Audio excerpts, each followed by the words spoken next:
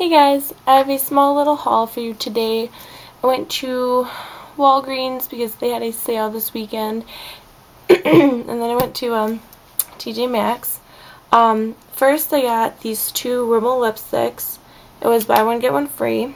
I got Dreamy, and then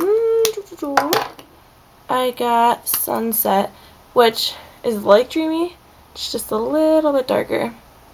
And they're the moisture the moisture renew lipsticks, and I like them a lot. They are definitely moisturizing. They stay on your lips for a while, and then even after they start wearing off, you can still, they're still moisturized. So those.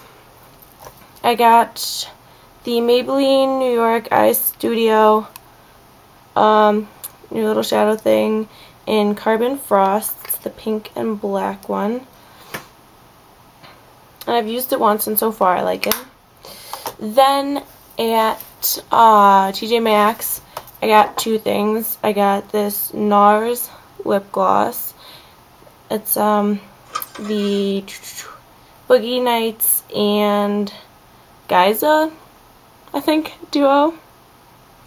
And then I got this really cute bronzer brush, and it's by Gotta Be Urban.